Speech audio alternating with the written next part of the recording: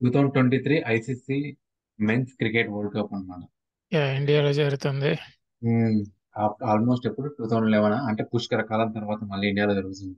అదే బిడ్డింగ్ వల్ల వచ్చింది అనిపిస్తుంది ఇండియాకి. లేకపోతే రొటేషన్ ప్రకారం అయితే ఇండియాకి రాకూడదు అంత తొందరగా. అవునవును, అంతే. విక్టరీ కదా. ఇండియా సౌత్ తర్వాత ఆస్ట్రేలియా తర్వాత ఇంగ్లాండ్, ఇప్పుడు ఇండియా. లెక్క ప్రకారం అయితే సౌత్ ఆఫ్రికాకి ఇస్తే బాగుండేది. But okay. యాక్చువల్గా 2003 సౌత్ ఆఫ్రికా వరల్డ్ కప్ చాలా సక్సెస్ఫుల్ ఈవెంట్ అది, చెప్పాలంటే. Yeah one of the most successful ICC events అది.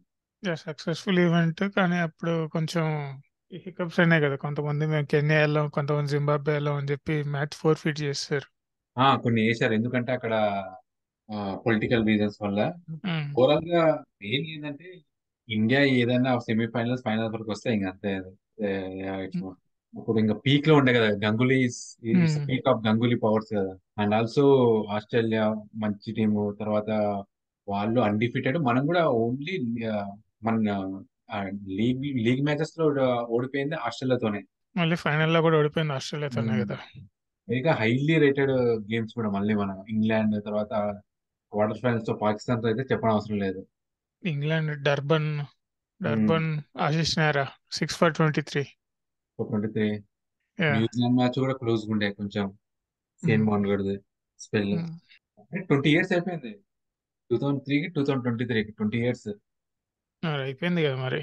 సో సో ఇది, ఇది వచ్చేసి 10 టీమ్సే కదా, 10 టీమ్సే క్వాలిఫై అయినాయి. నేను ఇది వరకు 11 టీమ్స్ క్వాలిఫై, 14 టీమ్స్ క్వాలిఫై చేస్తారేమో అనుకున్నా కానీ 10 టీమ్స్ క్వాలిఫై చేసి దీని రౌండ్ రాబిన్ అనమాట. ఇది ఒక రకంగా బెటర్. బట్ అలా ఎక్కువ టీమ్స్ ఉంటే బాగుండేది. ఎక్కువ టీమ్స్ ఎలాగో నెక్స్ట్ ఇయర్ T20లో పెడుతున్నారు కాబట్టి దీంట్లో అంత అవసరం లేదనుకుంటా. అంటే వన్డే ఫార్మాట్, లాంగ్ ఫార్మాట్ కదా. అవునవును, అంతే. T20లో యాక్చువల్ పెడితే బెటర్, 14 టీమ్స్ ఆర్ 16 టీమ్స్. దాంతో నెక్స్ట్ 20 టీమ్స్ అంటున్నారు కదా నెక్స్ట్ వరల్డ్ కప్ T20. ఇంకా మంచిది నన్ను అడిగితే. అట్లీస్ట్ ఎక్స్పాన్షన్ కి పెరుగుతుంది. పైగా నాకు తెలిసి అప్పుడు నాకు 20 టీమ్స్ పెట్టి నాకు తెలిసి 2007 వరల్డ్ కప్ చేసినప్పుడు 4 గ్రూప్స్ గా చేసి అదే 5 గ్రూప్స్ చేసి 4-4 అట్లా ఆడిపిస్తారేమో. They they got to go two. అట్లా అట్లా ఆడిపిస్తారు. అది T20 వరల్డ్ కప్ లో. More like soccer T20 world cup లాగా. మ్యాచెస్ కూడా తొందరగా అయిపోతాయి కాబట్టి బెటర్ అది. ఎక్కువ టీమ్స్ ఉన్నా కూడా దీంట్లో ఇలా మోర్ దెన్ 10 టీమ్స్ అయితే కొంచెం ఎక్కువైపోతుంది. అండ్ మ్యాచెస్ కూడా ఇది ఐపీఎల్ టీమ్స్ కాదు కదా. ఐపీఎల్ టీమ్స్ అంటే అన్ని ఈవెన్ గా బ్యాలెన్స్ అయి ఉంటాయి. ఈవెన్ స్ట్రెంత్ ఉంటది. అందరూ పైగా ఒకే పర్స్ తో స్టార్ట్ అవుతారు. ఇక్కడంటే ఇప్పుడు ఏ స్కాట్లాండ్ ఐర్లాండ్ మ్యాచ్ అంటే ఎవడు చూడ్డు కదా. అదే పైగా ఐపీఎల్ అంటే ఇట్స్ ఇన్ హౌస్ కాబట్టి వాడు ఎంతైనా పెట్టుకోవచ్చు, 2 months అయినా పెట్టుకోవచ్చు. ఇది ఐసీసీ కదా, fixed time. Fixed time time. గురించి కాదు, నేను టీమ్ స్ట్రెంత్ గురించి చెప్తున్నా. యా, అందుకే ఆ, వాళ్ళ కారణమే అదే. ఎందుకంటే ఇక అది చిన్న చిన్న అది లోవర్ ర్యాంక్ టీమ్స్ తో ఆడితే గేమ్స్ 50 ఓవర్స్ అప్పుడు రిటెన్షన్ పోతుంది. ఇప్పుడు ఇట్స్ అంటే బ్యాడ్ రేటింగ్స్. టీఆర్పీ కూడా తగ్గిపోతుంది. ఎవడు స్టేడియంస్ కూడా మోస్ట్లీ జనాలు ఎవరు రారు అవును. స్కాట్లాండ్ ఐర్లాండ్ మ్యాచ్ పెడితే. ఉమ్. పైగా ఇప్పుడు T20 ఎలాగో వచ్చింది కాబట్టి ఈ ఓడిఎస్ కి అలాంటి అదే చిన్న చిన్న టీమ్స్ తో ఆడితే ఎక్కువ రారు కాబట్టి it's actually good decision actual చెప్పాలంటే. వన్ డే ఇప్పుడు ఫార్మాట్ వరకు గుడ్ డెసిషన్. ఇప్పుడు ఛాంపియన్స్ ట్రోఫీని ఏం చేస్తారంటే ఛాంపియన్స్ ట్రోఫీ అసలు ఎత్తేసినట్టే కదా ఇంకా. అదే వచ్చింది నా మైండ్ లోకి యాక్చువల్లీ. నా నెక్స్ట్ థాట్ అదే ఛాంపియన్స్ ట్రోఫీ. నెక్స్ట్ ఉంది మరి పాకిస్తాన్ లో అని చెప్పారు నాకు గుర్తున్నంత వరకు. నాకు దీని తెలిసి కూడా ఇప్పుడున్న క్లబ్ క్రికెట్ ఇవన్నీ చూస్తే ఇంకా ఛాంపియన్స్ ట్రోఫీ వేస్ట్ అనిపిస్తుంది. ఎందుకంటే మళ్ళీ ఇది 2 ఇయర్స్ కి మళ్ళీ ఓడిఐ టోర్నమెంట్ అయిపోతుంది కదా.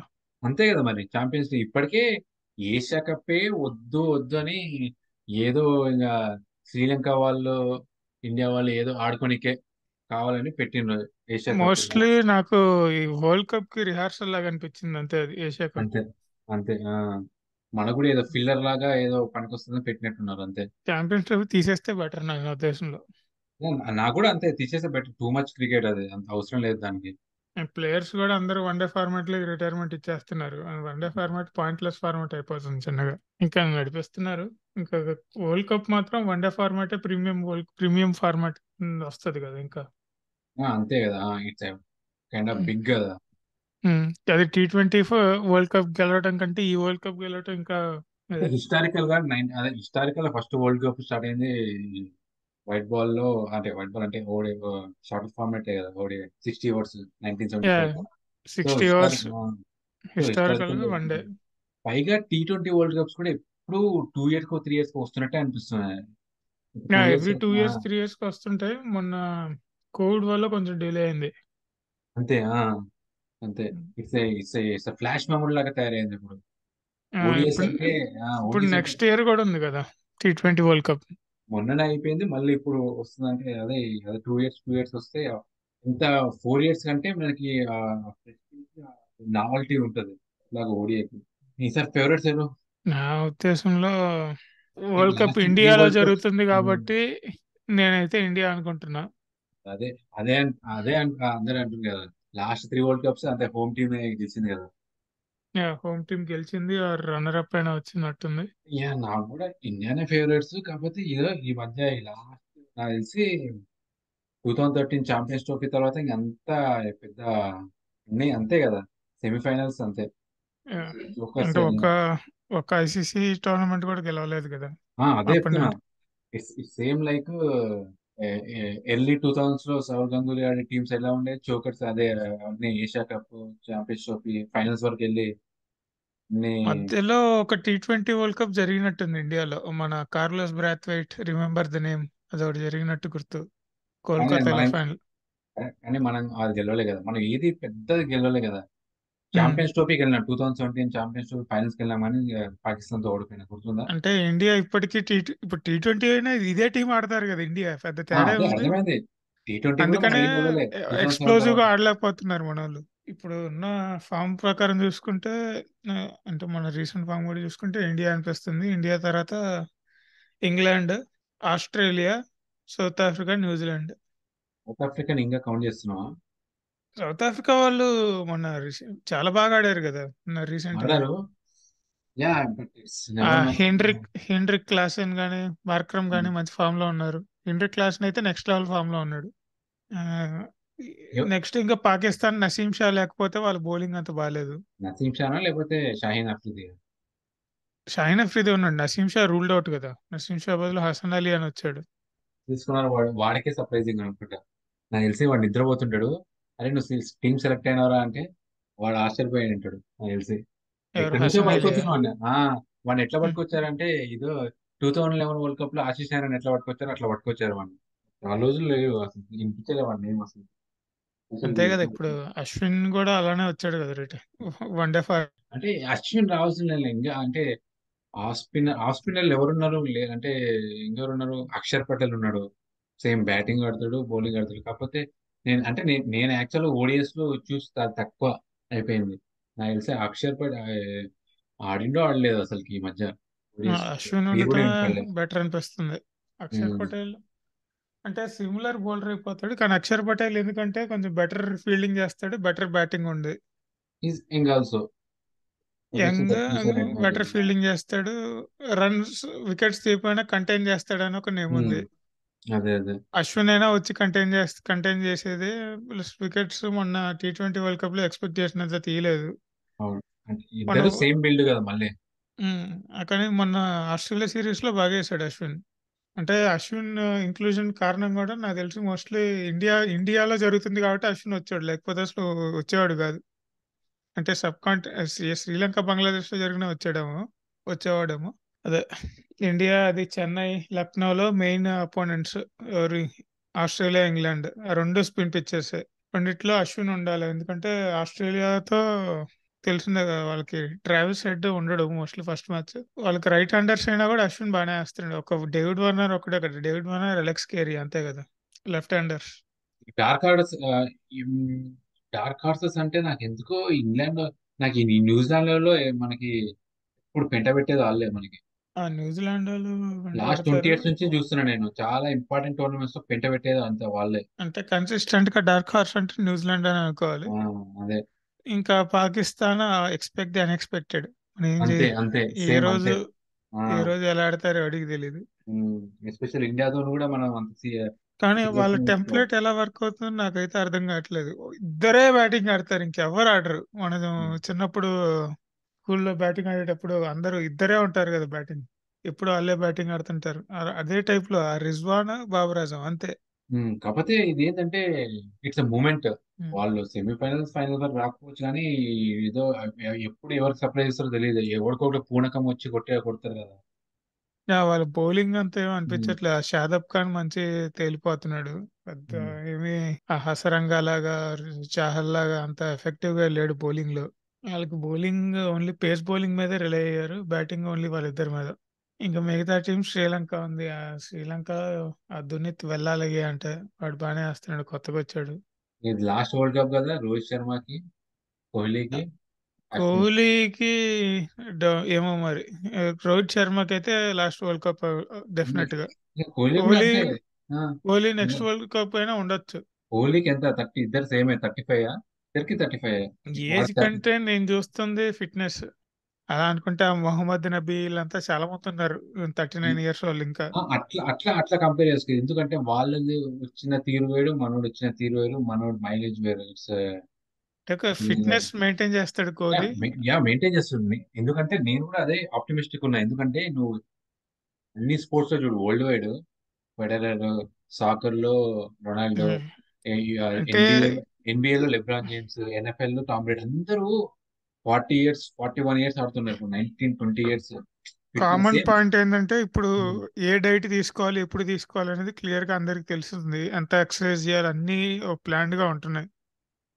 అదే అండ్ అదే రివర్స్ ఏజింగ్ అని ఎలా చేయాలి అన్ని. రివర్స్ ఏజింగ్ అంటే రివర్స్ ఏజింగ్ కాదు, అది ఏజ్ కొంచెం స్లో అలా స్లో చేయాలి అంతే. స్లో స్లోయింగ్ ఏజింగ్ స్లో చేయటం అనేది ఇప్పుడు అంతా క్లియర్ గా అర్థమైపోతుంది. వీళ్ళందరూ హండ్రెడ్స్ ఆఫ్ క్రోర్స్ అని చేస్తారు కదా ఎవ్రీ ఇయర్. ఆ మనీ అంతా ఎక్కడ పెడతారు? దీంట్లోనే పెడతారు. తెలుసు మరి. ఇప్పుడు లెబ్రాన్ జేమ్స్ వాడు ఇప్పుడు ఎట్లా ఆడుతున్నాడు అసలుకి ఎన్బిఏలో. అసలుకి వాడు 19 ఇయర్స్ వచ్చి 18 ఇయర్స్ వచ్చిన వాడు ఇప్పుడు 21 ఇయర్స్. అండ్ వాడు ఎట్లా ఆడుతున్నాడు? వాడు 1 ఇయర్ కి 3.5 మిలియన్ ఖర్చు చేస్తాడు ఫిట్నెస్ పైన. కోహ్లీ ఇంకా నేను బర్న్ అవుట్, నాకు పిల్లలు ఉన్నా, నేను పిల్లలతో ఉంటా, ఫ్యామిలీ మ్యాన్ అయిపోతా అంటే తప్ప ఆ ఛాయలు కనిపిస్తున్నాయి లైట్ లైట్ గా. అంతే కదా మరి. ఇప్పుడు వాడికి ఎవరికైనా ఫిట్నెస్ ప్రకారం, ఫిట్నెస్ ఫామ్ ప్రకారం ప్రకారం కాదు. అయితే I don't think it's not about he form, would be it's about removed. Winnowing. ఇప్పుడు అసలు ఐపీఎల్ లోనే వాడికి ఆ, ఇంకా విన్ కాలేదు. అది ఉండిపోయింది కదా. ఎండిపోయినది. It's going to take the tall psychological గా. ఇంట్రెస్ట్ అదే ఇంట్రెస్ట్ రావాలి కదా ఫస్ట్. yeah, అదే స్పిరిచువల్ యాంగిల్ ఎప్పుడు ఎప్పుడు బయటకు వస్తుందో తెలీదు. ఏదో ఒక రోజు ఓకే నేను ఇంక రిటైర్ అయిపోతా అని చెప్పినా చెప్తాడు. కానీ ఫిట్నెస్ ప్రకారం అయితే హీల్ స్టే అంటిల్ 2027. అదే 2027 లాస్ట్ వరల్డ్ కప్ అవుతుందేమో అనిపిస్తుంది. రోహిత్ శర్మ ఎందుకంటే దాని తర్వాత కంటిన్యూ అయినా కూడా వేస్టే విరాట్ కోహ్లీ. నాకు ఎందుకంటే తెలుసు. No matter he's fit are not, ఎందుకంటే ఒక ప్లేస్ పోతున్నట్టు అవుతుంది పైగా యంగ్స్టర్ క్రికెటర్స్ కి. ఉన్నారు కూడా. పైగా యంగ్స్టర్స్ ఉన్నారు కూడా ఆడేవాళ్ళు అందరూ. ఉన్నారు కానీ 2027 వరకు అయితే ఛాన్స్ ఇవ్వచ్చు. బికాస్ కోహ్లీ ఇస్ లెజెండ్ అన్నట్టు. అంటే అది కూడా ఫామ్ బట్టే. ఫామ్ మెయింటైన్ చేసి ఫిట్నెస్ మెయింటైన్ చేస్తే డెఫినెట్లీ ఛాన్స్ ఇవ్వాలి. ఇప్పుడు ధోని కూడా ఆడుతున్నాడు కదా, అంటే కాంపిటేటివ్ క్రికెట్ ఆడట్లేదు. ధోని కూడా 2019 ఆల్మోస్ట్ ఒక 38 ఇయర్స్ ఓల్డ్ అప్పుడే ఆడాడు కదా. నేనేమంటున్నానంటే విన్నింగ్ కన్సిస్టెంట్లీ మేక్స్ డిఫరెన్స్ అంటున్నాను అనమాట. ఇప్పుడు రోహిత్ శర్మ లాగా కాదు. రోహిత్ శర్మని గుర్తు పెట్టుకున్నట్టు విరాట్ కోహ్లీ కొంచెం డిఫరెన్స్. ఎందుకంటే విరాట్ కోహ్లీ విన్నింగ్ ఇప్పుడు ఆబ్వియస్లీ వాడు ఓడిఎస్ గ్రేటెస్ట్ బ్యాట్స్మెన్ అని గుర్తుండదు. కాబట్టి వాడు ఏం విన్ కాలేదు కదా ఎక్కువ అంటూ చూస్తారు. ఇప్పుడు రోహిత్ శర్మ ఈ వరల్డ్ కప్ విన్ కాకపోయినా ఇప్పుడు యా, కంపారిజన్. ఆ పాపులర్ పర్సెప్షన్ లో ఉంది. కెప్టెన్సీ ప్రకారం ఉంది కానీ ఇప్పుడు నేను ప్యూర్ బ్యాట్స్మెన్ ప్రకారం చెప్తున్నా. అదే ప్యూర్ బ్యాట్స్మెన్ గైనా ఇది విన్ కాకపోతే there going to Rohit Sharma కెప్టెన్సీలో win కాకపోవడం కంటే విరాట్ కోహ్లీ ప్రైమ్ లో ఉన్నప్పుడు విన్ కాకపోవడం ఎక్కువ హిస్టరీ చూస్తుంది అనమాట. అంటే ఇట్స్ లైక్ మనం సౌరవ్. కొంచెం అందరూ ఆర్సీబీ యాంగిల్ ఆలోచిస్తున్నాం. ఎందుకంటే ఆర్సీబీలో ఎవరు కెప్టెన్ ఉన్నా ఎవరు కాకపోయినా అంతా కోహ్లీనే చూస్తారు. కోహ్లీ గెలిచాడా లేదా అన్నట్టు అదే చూస్తారు. It's like Tendulkar. It's like ఆ, Tendulkar in mid 90s and early two కానీ thousands. Virat Kohli already world cup గెలిచాడు కదా. సో బట్ కరెక్టే కానీ వాడు ఎప్పుడు 2000 గెలిచాడు కానీ 2011 ఇజ మామూలుగా కూడా 1992లో గెలిచిండు. బట్ ఇది చెప్తున్నా కదా గెలిచారు. కానీ రోహిత్ శర్మ కూడా గెలిచిండు 2007. T20, యా, T20 కాదు ఇది, మెయిన్ వరల్డ్ కప్ గెలవటం అనేది చూస్తారు కదా. నేను ఏం చెప్తానంటే కంపారిజన్. ఇప్పుడు ఈ జనరేషన్ ఇప్పుడు యా, ఎస్పెషల్. అర్థమైంది. అంటే అచీవ్మెంట్స్ లో అదే రోహిత్ శర్మ యా మా వాడికి కప్పు ఉందిరా అన్నట్టు చెప్తారు, విరాట్ కోహ్లీకి ఏముంది అన్నట్టు చెప్తారు. ఇప్పుడు ఈ గో లాస్ట్ 1990 బ్యాచ్ వాళ్ళని చూసుకుంటే 1990 బ్యాచ్ అంటే అదే టెండూల్కర్, గంగూలీ, రికీ పాంటింగ్, కలీస్, సనత్ జయసూర్య వాళ్ళ జనరేషన్ లో చూడు ఒకసారి నువ్వు. ఆ, టూ ఈ 2010 వరకు సచిన్ ఒకసారి చూడు, ఒకసారి విన్ 11 వరల్డ్ కప్ విన్ అయ్యేంత వరకు ఈవెన్ సనత్ జయసూర్యకి కొంచెం ఆ, అంటే easily Tendulkar is the best batsmen among that generation. ఆ విన్నింగ్ వల్ల కొంచెం ఎడ్జ్ వచ్చేది, ఒక డిఫరెంట్ ఫీలింగ్ వచ్చేది. యా ఎప్పుడైనా ఉమ్, సెంచరీలు వీటికంటే ఉమ్. విన్నింగే ఎప్పుడు ఒక ఎడ్జ్ వస్తుంది. నువ్వు ఒక 80 కొట్టి గెలిపిస్తే దానికే ఎక్కువ ఉంటది. ఇప్పుడు ఈ man of the match interviews లో చాలా మంది ప్లేయర్స్ చెప్పేది ఏంటంటే I will trade my century for a win అంటున్నట్టు చెప్తుంటారు. అందుకే కదా ధోని గాడికి అంత he's little bit ahead of కొంతమంది. ఆ విన్నింగే వాడిని సపరేట్ చేసింది యాక్చువల్ గా. విన్నింగ్ అంటే ఇప్పుడు ధోని చెప్పేది కాన్సన్ట్రేట్ ఆన్ ప్రాసెస్. నువ్వు ఉమ్, కరెక్ట్ చేసావు, నువ్వు ప్రాసెస్ ఎగ్జిక్యూట్ చేస్తే చాలు, రన్స్ కొట్టినా నేనేం పట్టించుకోను అంటే చెప్తాడు. వాడు చెప్తాడు కానీ అల్టిమేట్లీ వాడు విన్ అయ్యాడు కదా, అదే వాడికి. ఉమ్. He the winning has separated himself from other players కదా. హీ స్టూడ్ నువ్వు అవుట్. చెప్పింది కరెక్టే, కానీ ఇంకా కెప్టెన్సీ కోహ్లీ ఎరాలో అయిపోయింది. ఇంకా నేను అది ఇంకా కన్సిడర్ చేయరని నా ఫీలింగ్ అంతే. ఒక ఆర్సీబీలో చేస్తారు అంతే, ఇంకా మిగతావన్నీ కాదు. ఎందుకంటే ఆర్సీబీకి ఐకానే కోహ్లీ. ఆర్సీబీలోకి అయితే నువ్వు చెప్పింది కరెక్టే, కానీ ఇండియన్ క్రికెట్ లో ఇంకా ఆ, ఆ, అసలు నాకు తెలిసి ఆ కంపారిజన్ కూడా ఎవరు తయారు. అంటే మరి ఇండియన్ క్రికెట్ లో ఇంకా అయిపోయింది, కోహ్లీ ఎరా అయిపోయింది. ఇప్పుడు 2019 లో ధోని కాదు కదా కెప్టెన్. ధోని ఏం అనలేదుగా అప్పుడు ఓడిపోయినా కూడా. ఎట్లా గుర్తుపెట్టుకున్నారు ఇప్పుడు? అంటే కంట్రీలో అంటే ఓకే గంగూలీ, కానీ ఇప్పుడు పెట్టుకుండా కూడా కోహ్లీ ఆల్వేస్ ఓడిఐస్ లో లెజెండ్. దాని అయితే ఎవరు డినై చేయాల్సిన అవసరం లేదు. ప్రాబ్లం ఆల్మోస్ట్ ఏంటంటే టెండూల్కర్ తర్వాత కోహ్లీ అన్నట్టు నా ఫీలింగ్ ఓడిఐలో అవును, బ్యాటింగ్ లో. అవును మరి. నేను యాక్చువల్గా ఇంకో నాట్ జస్ట్ ఇండియా, వరల్డ్ మొత్తంలో టెండూల్కర్ తర్వాత కోహ్లీ. నేను సేమ్ నో, వాళ్ళిద్దరికి తర్వాత గ్యాప్ చాలా తర్వాత వస్తారు రిక్కీ పాంటింగ్ వీళ్ళందరూ. There is much gap then people expected. అసలు ఓడిఐలో 280 మ్యాచెస్ ఆడి 57 యావరేజ్ అంటే ఇట్స్ ఇంకా గాడ్ లెవెల్ అది. వార్డ్ లెవెల్ పైగా వాడు సెంచరీస్ అన్ని కొట్టినవన్నీ అదే చేజింగ్ లో. It's one of the toughest thing. అదే ఓడిఐస్ లో కోహ్లీని ఎవరు క్వశ్చన్ చేయరు, అదైతే కన్ఫర్మ్. సార్ ఇంకా ఏదన్నా, నాకు తెలిసి మన స్క్వాడ్ లో ఏదైనా లూప్ హోల్ ఉందంటే ఈ శార్దుల్ ఠాకూరే అనిపిస్తున్నాడు నాకు. అంటే 3D అండ్ ప్లేయర్. జడేజా కొంచెం బ్యాటింగ్ ప్రాక్టీస్ అసలు లేదు. అండ్ ఎవడు మన సంజు శాంసన్ కి ప్లేస్ తీసేసి సూర్యకుమార్ యాదవ్కి ఇచ్చారు. ఏమీ రికార్డ్ లేకపోయినా, కానీ సూర్యకుమార్ యాదవ్ కొంచెం ఎక్స్ ఫ్యాక్టర్ బ్యాట్స్మెన్ కాబట్టి ఇట్స్ ఓకే, తీసుకోవడం బెటర్ సంజు కంటే. ఎందుకంటే పైగా ఆల్రెడీ ఇద్దరు కీపర్స్ ఉన్నారు అంతే. ఇంకా జడేజా బ్యాటింగ్ ప్రాక్టీస్ ఉండాలి. ఈ షర్దుల్ ఠాకూర్ బదులు ఇంకొంచెం బెటర్ బ్యాట్స్మెన్ బౌలర్ కమ్ ఈ దీపక్ చాహర్ ఫిట్ ఉంటే దీపక్ చాహర్ స్లాట్ ఇన్ అయిపోయాడు షర్దుల్ ఠాకూర్ బదులు. వాడికి ఫిట్నెస్ ఇష్యూ కదా. వాడు భువనేశ్వర్ కుమార్ వీళ్ళంతా ఫిట్నెస్ ఇష్యూస్ కదా. ఆ, దీపక్ చాహర్ అయితే పర్ఫెక్ట్ సెట్ అయ్యేవాడు ఆ రోల్ కి. వాడికి 4 ఓవర్లు వేయడానికే కుదరట్లేదు.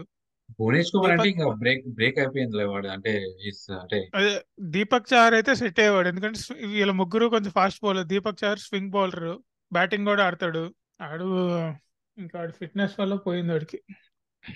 ఇప్పుడు అక్షర్ పటేల్ పోయినట్టు దీపక్ చాహర్ కూడా అసలు కన్సిడరేషన్ లో కూడా లేడు. నేనైతే దీపక్ చాహర్ మంచి ఫిట్ కూడా ఉంటే దీపక్ చాహర్ బెటర్ అయ్యాడు ఈ షరదుల్ ఠాకూర్ కంటే. ఇంకా నీకేమన్నా, నీకు అశ్విన్ ఇంక్లూజన్ బెటర్ అనిపిస్తుంది కదా. నాకు బెటర్ అనిపిస్తుంది, ఎందుకంటే మనకు ఉమ్. ఆఫ్ స్పిన్నర్ కావాలి అక్షర్ పటేల్ ఉంటే కొంచెం ఫేవర్ వేసేవాడు కానీ ఇట్స్. అదే కోహ్లీ ఉన్నప్పుడు అసలు అశ్విన్ కన్సిడర్ చేసేవాడు కాదు. రోహిత్ శర్మ మాత్రం నాకు ఇంకా గుర్తు, ముంబై ఇండియన్స్ లో కూడా జయంత్ యాదవ్ ని ట్రేడింగ్ చేసుకొని మరీ తీసుకొచ్చాడు ముంబై ఇండియన్స్ కి, ఆఫ్ స్పిన్నర్ కావాలని. అంటే రోహిత్ శర్మ కొంచెం మ్యాచ్అప్స్ అన్ని చూసుకునే ప్లేయర్ అన్నమాట. అంటే లెఫ్ట్ హ్యాండర్స్ వస్తే రైట్ హాఫ్ ఆఫ్ స్పిన్నర్స్ ఇచ్చాలి, ఈ టైప్ లో మ్యాచ్అప్స్ చేసే బౌలర్. కానీ అశ్విన్ ఉండటం బెటర్ చాలా, ఎందుకు చెప్పాలంటే ఇండియన్ పిచ్చెస్ కాబట్టి. ఇంకేదన్నా టీంలో ప్లేయర్ స్టాండ్ అవుట్ అవుతాడు అనుకుంటున్నావా ఒక్కొక్క టీంలో? నువ్వే చెప్పాలి, ఎందుకంటే నాకు ఎందుకో కొత్త కొత్త అనిపిస్తుంది. నాకైతే ఎందుకంటే ఓడిఎస్ లో బంగ్లాదేశ్ బంగ్లాదేశ్ లో మెహదీ హసన్ ఉన్నాడు అసలు. ఫినామినల్ రైజ్ అంటే బ్యాటింగ్ లో. అంటే ఆల్మోస్ట్ ఆండ్రూ సైమన్స్ తెలుసు కదా పాత రోజుల్లో. ఈ స్టార్టెడ్ ఆఫ్ యాజ్ ఏమంటారు ఆఫ్ స్పిన్నర్ కదా ఆండ్రూ సైమన్స్, బ్యాట్స్మెన్ కాదు కదా ఇనిషియల్ గా. ఇప్పుడు సేమ్ ఆండ్రూ సైమన్స్ లాగే మెహదీ హసన్ కూడా ఆఫ్ స్పిన్నర్ గా స్టార్ట్ అయ్యాడు. మెహదీ హసన్ మిరాజ్ వాడు ఇప్పుడు ఓపెనింగ్ చేసి సెంచరీలు హాఫ్ సెంచరీలు కొడుతున్నాడు వరుసగా. వాడికి పర్మనెంట్ టాప్ ఆర్డర్ ప్లేయర్ అంటే ఇంకా. అలా అంటే అంతకుముందు సన నంబర్ 8 లో ఆడేవాడు వాడు. అంటే ఎవరు వీళ్ళకి జైసూర్ మంచి కూడా రేజే ఉంది. వీళ్ళకి ఉమ్, అంతా అంటే మన సబ్ కాంటినెంట్ మైండ్ సెట్ తెలుసు కదా. అంతా ఉమ్. పాలిటిక్స్ వాడి పైకి వస్తే వీడి కింద లాగటం ఆ టైప్ లోనే ఉంటది కదా. ఈ తెల్లల టీమ్స్ అయితే అందరూ ఒకేలా పెరుగుతారు కాబట్టి అంత ఎక్కువ పాలిటిక్స్ ఉండవు. ఇంగ్లాండ్ అయితే మంచి టఫ్ టీం అనిపిస్తుంది నాకు. నాకు వాళ్ళు సర్ప్రైజ్ ఇచ్చినా నాకు నేనైతే ఆశ్చర్యపోను. అంటే నాకు ఓన్లీ పాజిటివ్ ఏంటంటే ఇండియన్ పిక్చర్స్ ఇండియన్ పిక్చర్స్ వాళ్ళకి అంత అలవాటు ఉండవు. అంటే ఐపీఎల్ ఆడతారు కానీ ఇట్స్ నాట్ లైక్ ప్రతి బ్యాట్స్మెన్ అంత ఎఫెక్టివ్ గా ఉంటాడని నా డౌటే. ఇంగ్లాండ్ బౌలర్స్ వాళ్ళది అయితే ఆన్ పేపర్ చూసుకుంటే మోస్ట్ స్ట్రాంగెస్ట్ ఇంగ్లాండే. అవును మరి అంతే కదా, కరెక్ట్ నెక్స్ట్ బ్యాలెన్స్ ఉంది. ఎందుకంటే నెక్స్ట్ వాళ్ళు నెక్స్ట్ ఆస్ట్రేలియా ఆన్ పేపర్ చూసుకుంటే. ఆన్ అదే అదే పేపర్ అంటే చూసుకుంటే 2019 వరల్డ్ కప్ ఆడిన కొంచెం బ్యాచే కదా. They are also um. ఇంకా ఫైనల్స్ వచ్చేసి అదే కదా, నరేంద్ర మోడీ స్టేడియమే కదా. నరేంద్ర మోడీ స్టేడియమే. నీ ప్రెడిక్షన్ ఏంటి? అదే ఫైనల్ ఎవరు వస్తారని? నాకు తెలిసి హైదరాబాద్ ఇండియానే వస్తుంది అనుకుంటున్నాను నేను. నేను సెమీఫైనల్ దాకా అయితే India, Australia, England, fourth team mostly New Zealand are న్యూజి south Africa. New Zealand వస్తుందేమో అనిపిస్తుంది. సౌత్ ఆఫ్రికా నాకు నమ్మకం లేదు. వార్మప్ నాకు మ్యాచెస్ తెలిసి అన్ని ఎందుకో చెప్పొచ్చో లేదో కానీ సౌత్ ఆఫ్రికాలో గెలుస్తున్నాం అనిపిస్తే నాకు తెలిసి వాళ్ళు ఆ డిస్యూనిటీ బయటకు వచ్చేస్తుంది అనిపిస్తుంది. వాళ్ళకి తెలిసిందే కదా కోటా సిస్టమ్ వల్ల కొంచెం డిస్యూనిటీ ఉంటది. మనకు అదే చెప్పినా కూడా అంతే. కొంచెం అన్స్పోకెన్ ఉంటది. అది బయటికి చెప్పరు. మనం అబ్జర్వ్ చేస్తుంటే కొంచెం అర్థమైపోద్ది. నాకు తెలిసి అది ఇలా గెలుస్తున్న టైంలో అంటే మ- గెలిస్తే ఇది ఒక వాళ్ళకు ఒక రినైసెన్స్ లాగా అయిపోద్ది కదా. సో దానివల్ల అందరూ కావాలని కిందకి లాగుతారు అన్నట్టు అనిపిస్తుంది నాకు. అంటే మెయిన్ మూమెంట్స్ లో. ఈ మ్యాచ్ అయితే 14th October India versus Pakistan, Narendra Modi ఉమ్. స్టేడియం. సెక్యూర్. అసలు 2015 వాళ్ళు గెలవాల్సిన మ్యాచ్. బట్ వాళ్ళకి ఇష్టం లేని టీం సెలెక్ట్ అయింది. యాక్చువల్ చెప్పాలంటే వెర్నాన్ ఫిలాండర్ అసలు వాళ్ళ కన్సిడరేషన్ లో లేడు కానీ తీసుకోవాల్సి వచ్చింది ప్లేయింగ్ 11 లో. నాకు ఇంకా గుర్తు. మనకి రాజీవ్ గాంధీ హైదరాబాద్ లో ఒక్క ఇండియా మ్యాచ్ కూడా ఇవ్వలేదా వీళ్ళు? ఒక్క ఇండియా మ్యాచ్ కూడా ఇవ్వలే అసలు. Hyderabad stadium is home team to Pakistan. Pakistan కి 4 మ్యాచ్లు ఇంక్లూడింగ్ తెలుసు. టూ టూ వాళ్ళకి వార్మప్ దిగింది. మ్యాచెస్, టూ ఉహుం. Main matches. వాళ్ళు దిగింది కూడా ఇక్కడనే.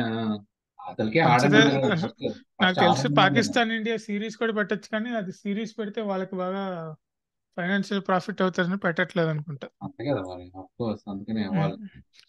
లేకపోతే ఈజీగా సిరీస్ పెట్టొచ్చు. పాకిస్తాన్ ఇండియా, హైదరాబాద్, బెంగళూరు, చెన్నై మూడు మూడు వెన్యూస్ పెట్టేసుకొని ఆడొచ్చు నార్త్ ఇండియా వెళ్ళకుండా. సరే, నా ప్రెడిక్షన్ అయితే ఇండియా ఇండియా వర్సెస్ ఆస్ట్రేలియా అనుకుంటున్నాను నేను. నేను ఇండియా, ఇంగ్లాండ్ అనుకుంటున్నా. ఉమ్, సరే మరి. కానీ ఇంగ్లాండ్ ఇంగ్లాండ్ ఆస్ట్రేలియా కొంచెం స్పిన్ అటాక్ లో కొంచెం లోగా వెళ్తున్నారు. అదొకటే ఉంది. మోస్ట్లీ అందరూ చిన్న గ్రౌండ్స్ అని కన్సిడర్ చేసినట్టున్నారు. అందుకనే స్పిన్ మీద కాన్సన్ట్రేట్ చేయలేదు. సరే, 3 minutes తో అయిపోతుంది మీటింగ్. యా, నాకు తెలిసి పెద్ద గ్రౌండ్స్ ఉన్నట్లు. పెద్ద గ్రౌండ్ ఏంటి అహ్మదాబాద్ అంటే మన 70 years. నేను అంటుంది గ్రౌండ్ సైజ్ లో, నాట్ లైక్ స్పెక్టేటర్ కెపాసిటీ కాదు. అంటే ఇప్పుడు అన్ని స్పెక్టేటర్స్ అహ్మదాబాద్ తర్వాత మనది కూడా. 70 మీటర్స్ ముంబై, బెంగళూరులో పెట్టడానికి అవ్వదు అనుకుంటా. కాదు, మనది మనది అహ్మదాబాద్ గ్రౌండ్ పెద్దవే. చెన్నై కూడా పెద్దదే. అదే చూడాలి. 70 మీటర్స్ రూల్ అన్ని చోట్ల యూనిఫామ్ ఉంటే అప్పుడు బాగుంటది. అది బెంగళూరు కష్టం కదా. బెంగళూరులో కష్టం, ముంబైలో కూడా కష్టమే. నీ ప్రిడిక్షన్ అయితే ఇండియా వర్సెస్ ఇంగ్లాండ్, నా ప్రిడిక్షన్ అయితే India versus Australia. India versus England, Australia, New Zealand semifinals లో ఓడిపోతాయి.